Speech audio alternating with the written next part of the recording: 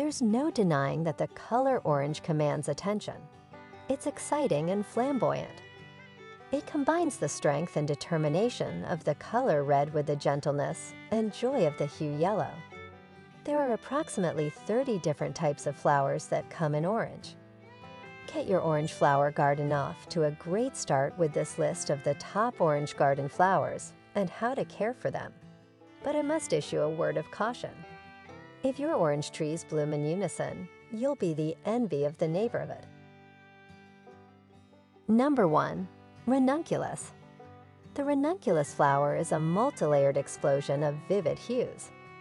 Because of their sturdy stems, the flowers can be displayed prominently for all to admire. In late summer, they turn a pale yellow color.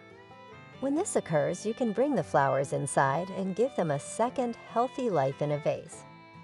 Leave some of the greenery behind though, because it will help store the sun's energy for the following year's crop of flowers. Well-drained soil and full sunlight are ideal conditions for growing ranunculus in hardiness, zones 8 through 11. Number 2. Lion's tail. The flowers of the lion's tail, or Leonodes leonurus, are both unique and expressive. This perennial is a sight to behold. Its tall, stately stature and vibrant orange flowers command attention wherever they are displayed. The spine of a lion's tail is covered in sharp thorns, much like the claws and teeth of the jungle lion from which it gets its name.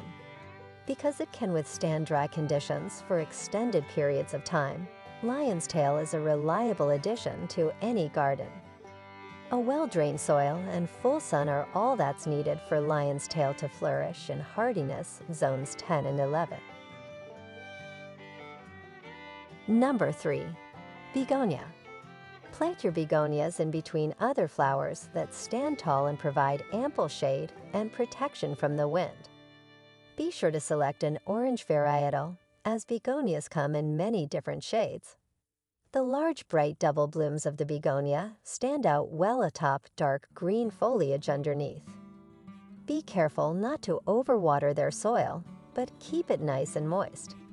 Begonias enjoy zones 6 to 11 and prefer moist, well-drained soil. Number 4. Marigold. You should place your begonias in a sheltered area, out of the wind, among other taller flowers. Because there are so many different varieties of begonias, you should pick one with orange flowers. In contrast to the dark green of the begonia's stems and leaves, the begonia's large, vivid double blooms are a sight to behold. Keep the soil nice and moist, but avoid drowning them.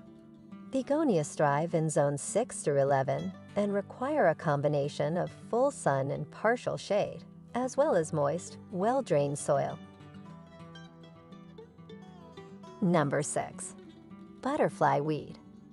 The butterfly weed, despite its name, is not an invasive weed at all, but rather a beautiful bushy perennial with clusters of bright, flat-topped orange flowers that can be seen from a great distance. One drawback to these sweet delights is that they often attract aphids. Blast the plants with water or run your fingers along the underside of their landscapes, leaves a few times a week to keep them pest-free. Butterfly weed thrives in full sun and well-drained soil in zones 3 to 9. Number 7. Dahlia. Dahlias are characterized by their large, showy flowers that are surrounded by spiked, curved petals. Due to their sensitivity to cold, dahlias should not be planted until the ground temperature in your garden reaches 60 degrees. Dahlias prefer a consistently moist environment, but you shouldn't drown them in water. Since dahlias come in such a wide range of colors, it's important to pick orange varieties. If you live in zone 8 through 10, full sun and moist conditions are ideal for your dahlias. Well, thanks for watching video from Catchy Garden. Don't forget to click like and subscribe button to always support our channel. You can also turn on the notification bell to get the latest videos from us. We'll see you in the next videos.